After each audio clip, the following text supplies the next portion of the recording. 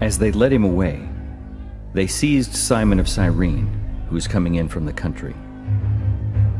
They placed the cross on his back and made him carry it behind Jesus. A great number of the people followed him, among them women who were mourning and wailing for him. But Jesus turned to them and said, "Daughters of Jerusalem, do not weep for me, but weep for yourselves and for your children.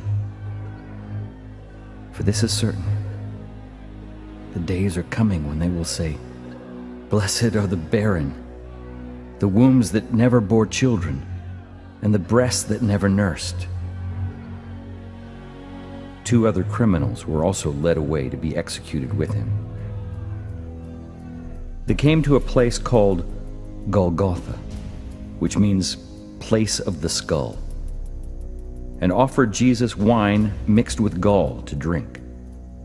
But after tasting it, he would not drink it. They crucified him there, along with the criminals, one on his right and one on his left. But Jesus said, "Father, forgive them, for they don't know what they are doing."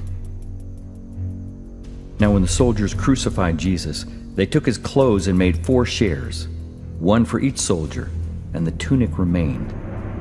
Now the tunic was seamless, woven from top to bottom as a single piece. So the soldiers said to one another, "Let's not tear it, but throw dice to see who will get it." This took place to fulfill the scripture that says, "They divided my garments among them, and for my clothing they threw dice."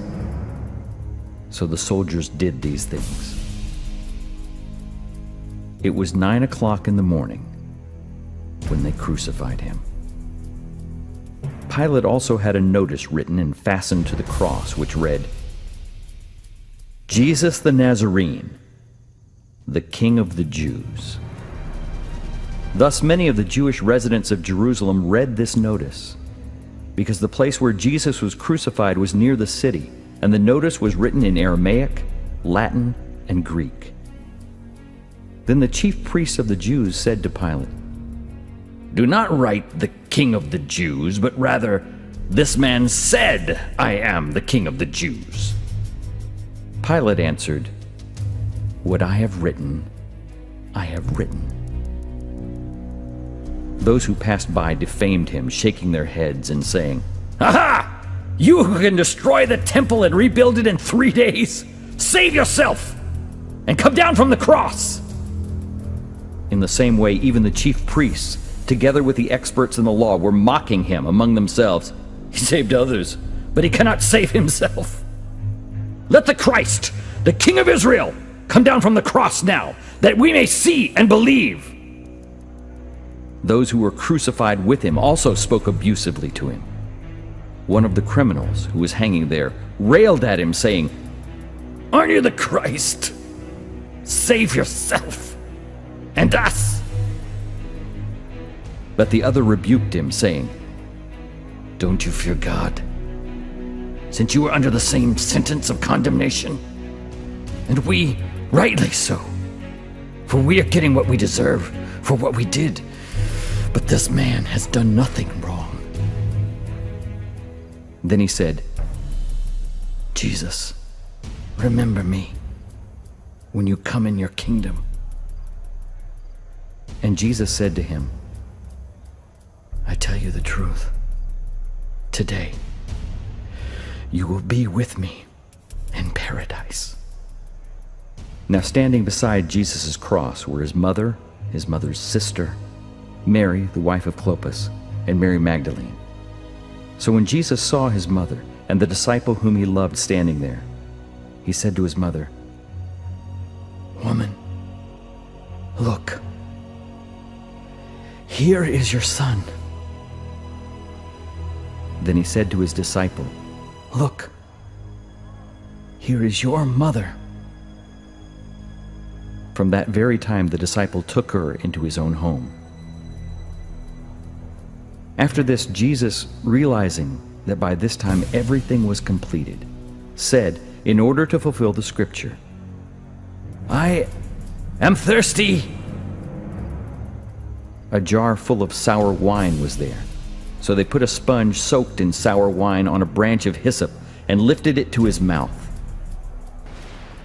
Now when it was noon, darkness came over the whole land until 3 in the afternoon. Around 3 o'clock, Jesus cried out with a loud voice, "Eloi, Eloi, lama sabachthani," which means, my God, why have you forsaken me?" When some of the bystanders heard it, they said, "Listen, he is calling for Elijah." Then Jesus, calling out with a loud voice, said, "Father, into your hands I commit my spirit." And after he said this, he breathed his last. Just then, the temple curtain was torn in two, from top to bottom. The earth shook, and the rocks were split apart. The tombs were opened, and the bodies of many saints who had died were raised. And they came out of the tombs after his resurrection, and went into the holy city, and appeared to many people. Now when the centurion, who stood in front of him, saw how he died, he said, "Truly, this man was God's son." There were also women watching from a distance. Among them were Mary Magdalene, and Mary the mother of James the younger, and of Joseph, and Salome. When he was in Galilee, they had followed him and given him support. Many other women who had come up with him to Jerusalem were there too. Then, because it was the day of preparation, so that the bodies should not stay on the crosses on the Sabbath, for that Sabbath was an especially important one, the Jewish leaders asked Pilate to have the victims' legs broken and the bodies taken down. So the soldiers came and broke the legs of the 2 men who had been crucified with Jesus, first the one and then the other. But when they came to Jesus and saw that he was already dead, they did not break his legs. But one of the soldiers pierced his side with a spear, and blood and water flowed out immediately. For these things happened so that the scripture would be fulfilled, "Not a bone of his will be broken." And again another scripture says, "They will look on the one whom they have pierced." Now when evening had already come, since it was the day of preparation, that is, the day before the Sabbath, Joseph of Arimathea, a highly regarded member of the council, who was himself looking forward to the kingdom of God, went boldly to Pilate and asked for the body of Jesus. Pilate was surprised that he was already dead. He called the centurion and asked him if he had been dead for some time. When Pilate was informed by the centurion, he gave the body to Joseph. Nicodemus, the man who had previously come to Jesus at night, accompanied Joseph, carrying a mixture of myrrh and aloes, weighing about 75 pounds. And they took Jesus' body and wrapped it with the aromatic spices in strips of linen cloth according to Jewish burial customs. Now at the place where Jesus was crucified, there was a garden, and in the garden was a new tomb where no one had yet been buried.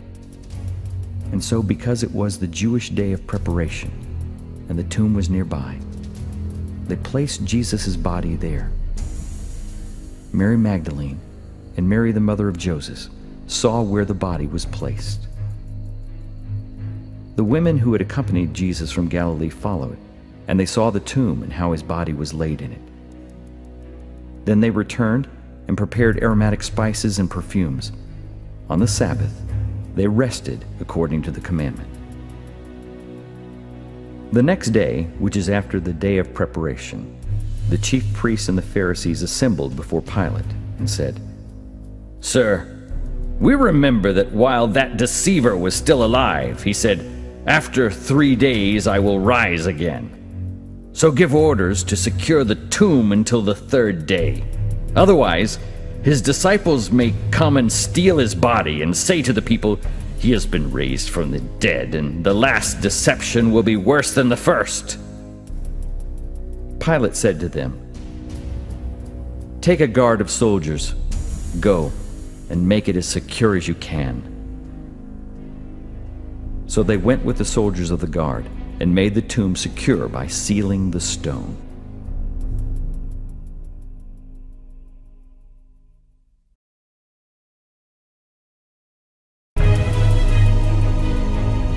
Suddenly there was a severe earthquake, for an angel of the Lord descending from heaven came and rolled away the stone and sat on it.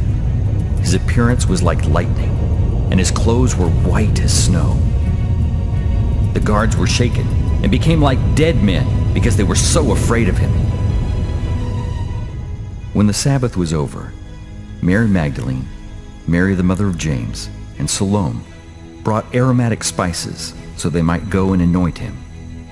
But when they looked up, they saw that the stone, which was very large, had been rolled back.